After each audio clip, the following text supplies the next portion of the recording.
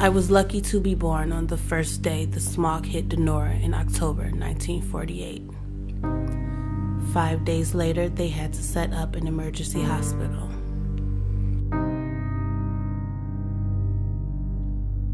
It's still hard to say whether I actually met my father or not. He was there when I was born.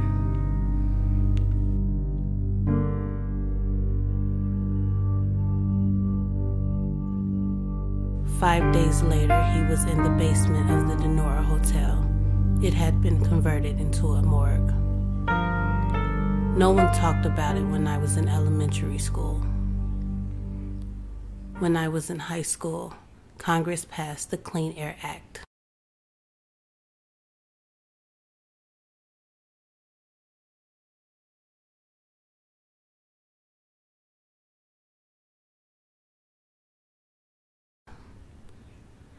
When I enrolled in nursing school, the Clean Air Act wasn't just about studying the dangers of air pollution anymore.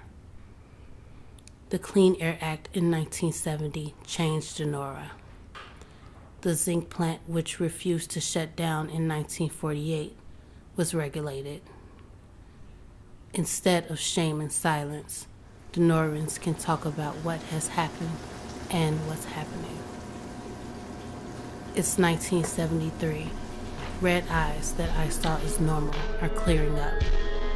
I haven't treated anyone with shortness of breath this week. No one called in sick to work this week. This means I get to spend the holidays with my son and his father.